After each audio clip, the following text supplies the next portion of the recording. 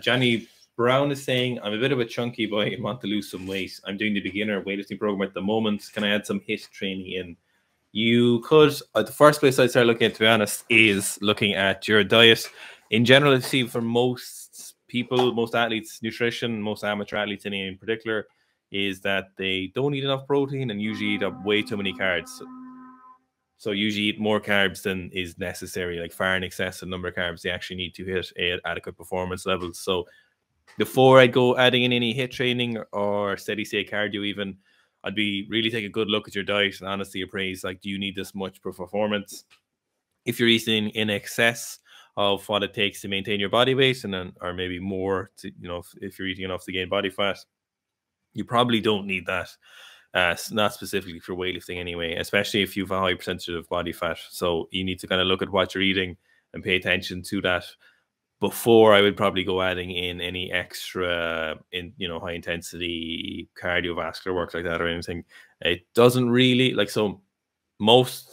you don't really burn that many calories. You burn a very small percentage of your calories from exercise. Really what the benefit of exercise is, obviously the hormonal changes, but also mostly the muscle mass. Muscle mass is very expensive to be maintaining. So you'd be better off and better served is looking at a better diet rather than adding in HIIT training. Now, assuming maybe you have looked at your diet and can you add in some HIIT training? If you have already looked at your diet and you feel like you're doing what you best you can possibly do with your diet, then you could add in a little bit of high intensity training, but probably better off would be something slightly lower intensity and for a little bit longer, or short, low intensity and with higher frequency would be better than high intensity interval training. For weightlifting anyway, it'd be a bit of a murder for your kind of, for your weightlifting. Yeah, I wouldn't, especially for weightlifters, HIIT training really wouldn't be it, unless you're in an off season.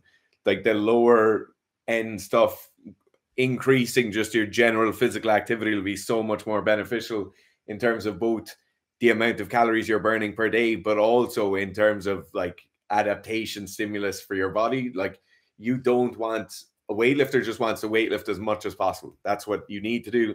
That's if you're looking to become as good at weightlifting as you can possibly be, that's where you should be concentrating. You don't want to be a weightlifter who also does CrossFit, who also does X, Y, and Z, So I would be much more along the lines of obviously sort the diet out first.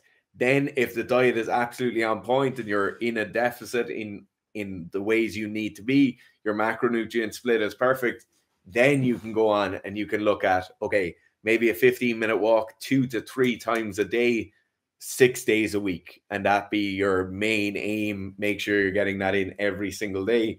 Then once you have those put in, you can look at other areas of activity that you might be missing out on. Could you be parking a bit further from the office? Could you be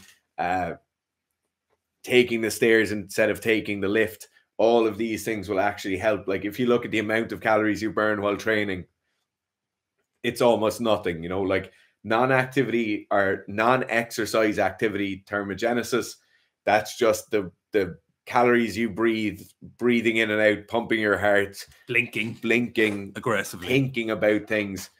That's like more than 3/4 of your total caloric expenditure.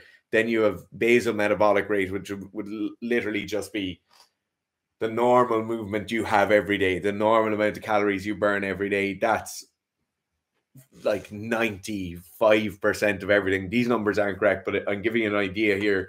The amount of calories you burn while training is so phenomenally low that it just doesn't matter.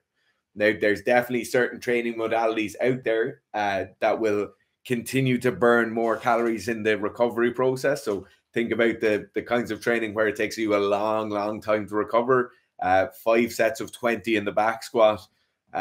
These things where we're really causing a lot of breakdown in the tissues and we really deplete a huge amount of glycogen, and then the body has to work for a very long time following the session to replete those stores, to heal that muscle tissue. In those cases, we can actually probably meaningfully increase the amount of calories we're burning in an amount that's actually significant. But that would be terrible for you trying to learn weightlifting. It would be terrible for any athlete. And that really is only in the very kind of specific case. It's even terrible for bodybuilders because they'll end up atrophying muscle because your body is really under a lot of pressure